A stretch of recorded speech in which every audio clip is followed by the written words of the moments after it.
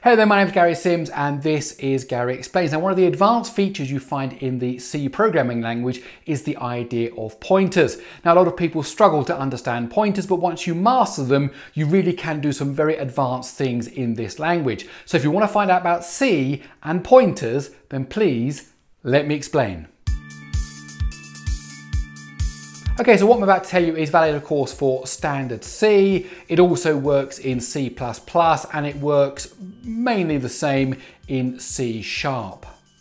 Now, normally when you have a variable in a C program, let's call it X, and you want to add 1 to it, the compiler knows to have a place in memory for variable X. It might fetch that value, it can add 1 to it, and then write it back out into that place in memory.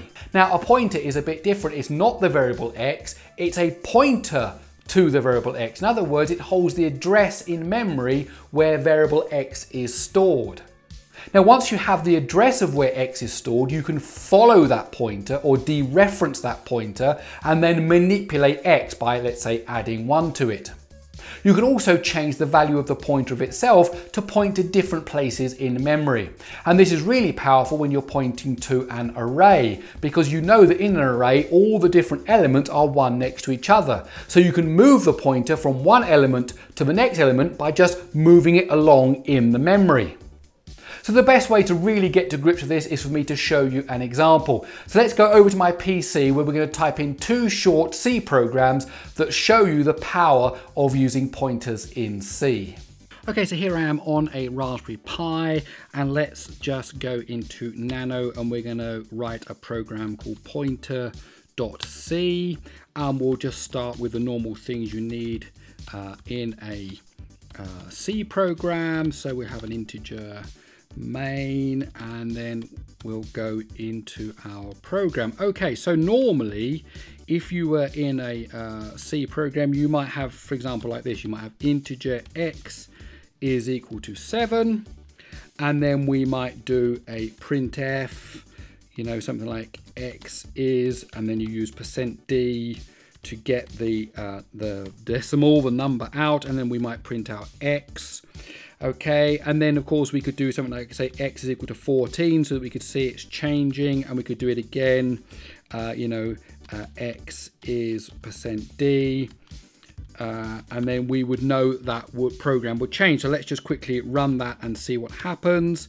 So we can do a gcc pointer.c. So that worked, and then we can run the program. X is 7, X is 14, exactly what we're expecting. But now let us define a pointer to X. So the way you do that is you say int, because it's a pointer to an int, and we say star. Star tells you it's a pointer, and it's going to be equal to where? Well, we want it to point to X, but how do you do that? Well, you put an ampersand in front of you. So the address of X. And that tells you that a pointer now points to the address of X. And if we printed out a pointer, we can do that because we're not expecting the address of X. We can say a pointer is, and now I'm going to use %x because I want the number to come out in hexadecimal, which is a bit easier to read. And so if I now put here a pointer, okay, we're not going to get the value of X, we're going to get the address where X is stored in memory. So let's just try and compile that. And let's run it. And here you can see a pointer is BE990240. So that's an address in memory where where X is actually stored. We didn't know that before. We knew the value of X. We knew it was 7. We knew it changed to 14. But now we know that it's actually stored at this address BE990240. So let's now continue here, and now what we can do, I just spotted a spelling mistake, pointer with an E there, but that doesn't really matter. Okay, now what we can do is we can change the value of X by using the pointer. In fact, let's do something else. Let's actually read the value of X before we change the value of X. So we can say X is, and we're going to do %d again. So we're getting the value of X, but now we're going to use pointer. So we know it points to X. Okay, so how do you actually get that to read the value? You put a star in front of it. So ampersand tells you want to get the address of, and star tells you want to follow it or dereference it. So now that should show X is 14. So let us just compile that. and run it. And here we get the end. You see x is 7, x is 14, a pointer is the address of the pointer, and now x is 14. Now notice BEA 54240, that address is going to be different every time because you don't know the guaranteed address where it's going to be when the program actually runs. So let's go back into our editor, and now we can actually change the value of x by actually saying star a pointer. So we're saying the value of, dereference it wherever it points to, follow that pointer and change it to 21. So that's what we're going to do. And now we can do two things. We can say printf x is, and we're going to do %d and then %d again. And the reason I'm going to do that is to show you that one time we can just say x and we're expecting 21, and the other time I'm going to say star a pointer, which means it follows the pointer and gives us the value of it. So let's just compile that and run it, and there we can see x is 21 once by using the value x, and one by using star a pointer, which is dereferencing the pointer to the place where x is, and you also get 21. Okay, now we're going to do a second program, and we're going to call this array pointer.c, and again we just quickly go in and do what we need for C. So we need a main function. Okay, so what we're going to do this time is show you how you can do some pointer arithmetic. So let's say we have an array of numbers, some numbers, and it's 5 long. So that's a standard C array of some numbers. And now what we're going to do is we're going to create a pointer. So we put a star, okay, and we're going to call it, we want it to point to some numbers. Now the interesting thing is in C, an array name is a pointer to itself. Now that would be the equivalent of doing ampersand some numbers 0. Now you don't need to do that because an array name is actually a pointer to itself. So we now have a pointer which points to the beginning of the array, and now I'm going to use a variable v because I want to fill this array with something, so I need something to have some values in it.